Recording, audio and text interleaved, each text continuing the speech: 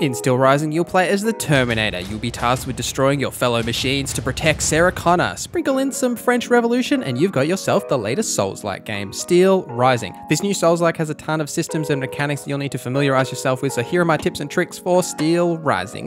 Let's go.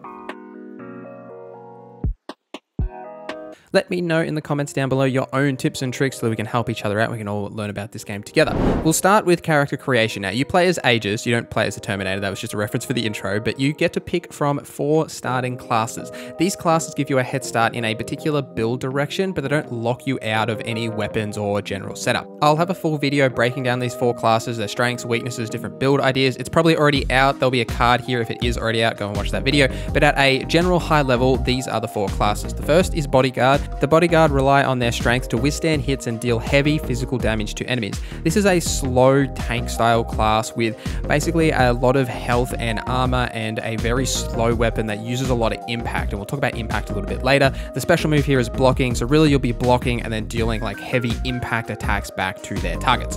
The Soldier is next, and these are strong fighters that can wield heavy weapons to perform powerful physical attacks. This is like, I guess, a typical, soldier in like a Souls-like game. They have a unique starting weapon with the helmet that actually has a ranged attack on it. I kind of like this weapon, but you will be playing similar to a Bodyguard, a little bit slower, but you've got these impact attacks and you've got some interesting kit to you. If you don't want to go into a full like slow plodding kind of class, then this is an option that you want to go around the physical route. The Dancer are a highly resistant and can chain attacks together in quick succession to immobilize enemies and inflict critical hits. This is a very fast and agile class. You won't be dealing a lot of like stagger or impact with this class. Instead, you'll focus on immobilizations and critical hits. We'll touch on that in the combat section specifically, but that's what you'll kind of focus on with the Dancer. The Alchemist is a unique class that favor alchemical weapons that can ignite, freeze, or electrocute their enemies and cause persistent elemental affiliations. Again, we'll talk about the affiliations as a whole in the combat section. Chapters will be down below, but this is similar to the Dancer, except they focus on the status effects applying of that frost and freeze and lightning effects that you can do. Exploration tips. As with any Souls-like game, you'll do a decent amount of exploring off the beaten path to find various upgrades, as well as finding shortcuts so you can get to various places at a quicker pace. At a certain point, when you fight these big Titan bosses, you will unlock 3 different tools which will make that exploration a little bit easier and allow you to unlock previously inaccessible areas, such as the Grappling Hook, the Alchemist Ram, and the Alchemist Dash. These will unlock areas of the city that you previously couldn't open or access because you couldn't jump far enough or knock down a certain wall or be able to grapple up to a higher place. It's also worth mentioning here that side quests are a hugely important part of this game, and they unlock relatively later. You've got to free certain characters and then they'll give you these side quests, and they're entirely optional, but they are well worth doing, as some of the best unique weapons and gear come from doing those side quests. But if you choose not to engage with them, you don't have to. You get it early on, but it's worth mentioning that the compass is hugely important so you can see those main and side objectives. When you put the compass into your back, it'll pop up where those objectives are in your current area, so it's well worth doing that, especially once you start unlocking a lot of the side quests, and finding exactly where to go is a bit challenging. This will absolutely make that process much easier for you.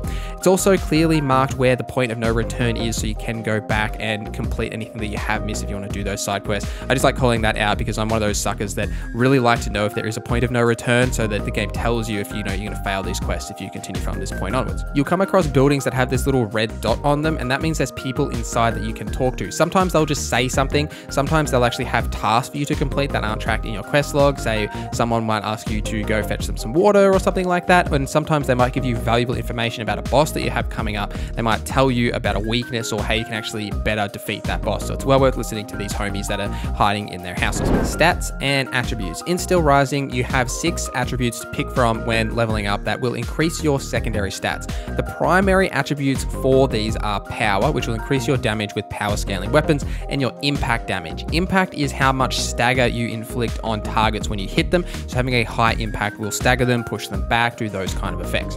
Agility increases your damage with agility scaling weapons and your immobilization damage. Immobilization is the build up inside the diamond reticle when you lock onto targets. When that reticule entirely fills up, it will break and essentially like break their stance, and then you can follow up with a critical attack. Now, this is the only way that you can actually do a critical attack. It's worth calling out.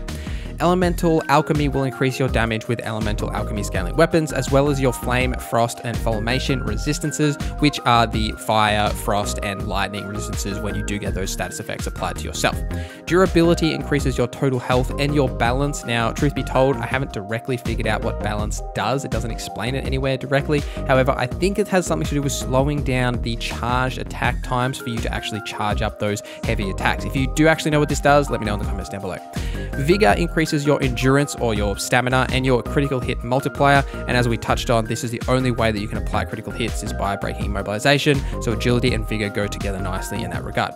Engineering increases your armor, your affliction multiplier, which is how much those affliction statuses, the flame, frost, and fulmination does, as well as your loot multiplier. Just before we get into some combat tips, I want to take a quick second here to let you know that I've updated my store with some new designs themed around Elden Ring and Starfield. These new designs are some of my favorite. Paul Despawn has done a fantastic job with them. To celebrate the launch, you can use the code MAIDENLIST for 10% off anything on the store. It doesn't have to be the new designs. Go to nauza.store to check out the range, and I'll have a link for all of these things in the description down below. Please go and check it out. So combat tips. Now, the flow of combat in Steelrising is pretty standard for a Souls-like with some unique twists. You don't have a typical heavy attack really. It's a charge attack that will do massive damage if you can fully charge it up. And with each weapon type, that these animations and the combos will be different. There are 8 weapon types and each has their own heavy attack and light attack combos. They also have unique dodge and sprint attacks as well, and jump attacks. If you jump and do a light attack, you'll stay in the air and swing your weapon, which is perfect to knock down these big sack barrels that like hang around in the air. You can knock them down, you usually get an item from them.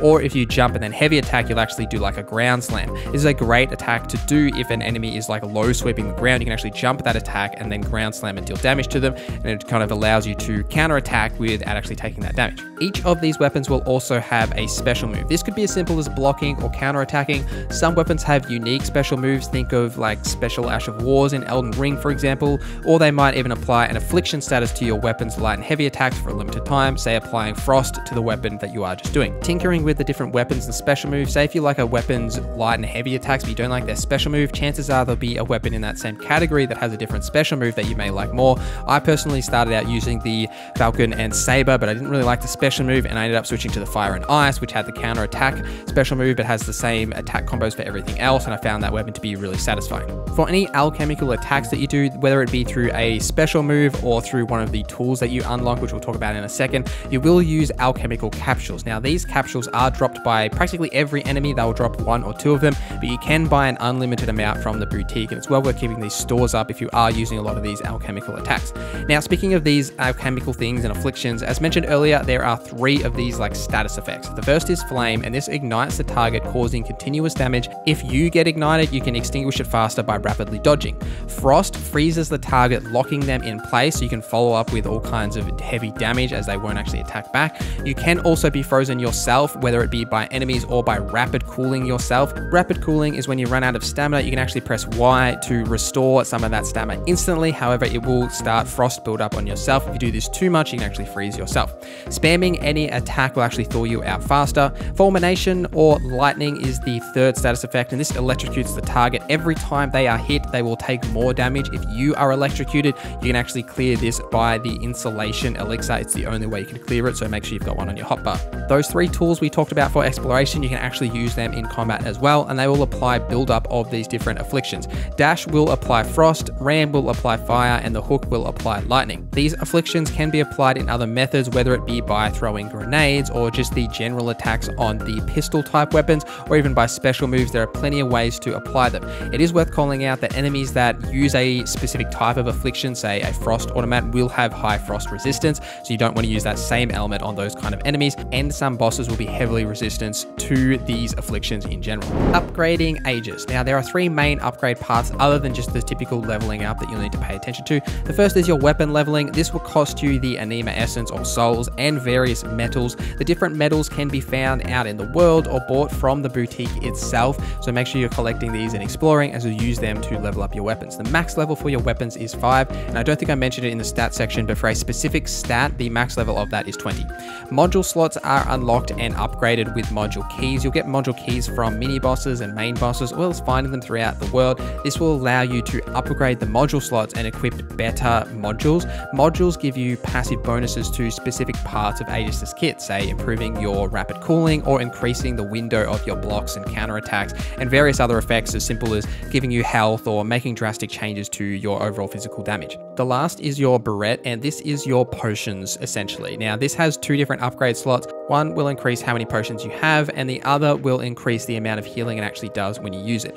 These are extremely rare in the world, and you won't find a whole lot of these. If you are struggling with healing, you can use the ordinary oil vials to restore your health. These are single-use heal over time items. You'll find these out in the world, but they can just be bought from the boutique as well. So having heaps of these in your back pocket is absolutely well worth doing, as the beret upgrades are very rare to find. It's also worth mentioning while we're talking about the boutique to keep checking it regularly as you kill bosses and unlock new areas as new weapons and armor will be added to the store itself. Let me know in the comments your own tips so we can help each other out. Thank you for watching this video till the end. Thank you to our members for supporting the channel. My name is Norza, and I hope you have a great day.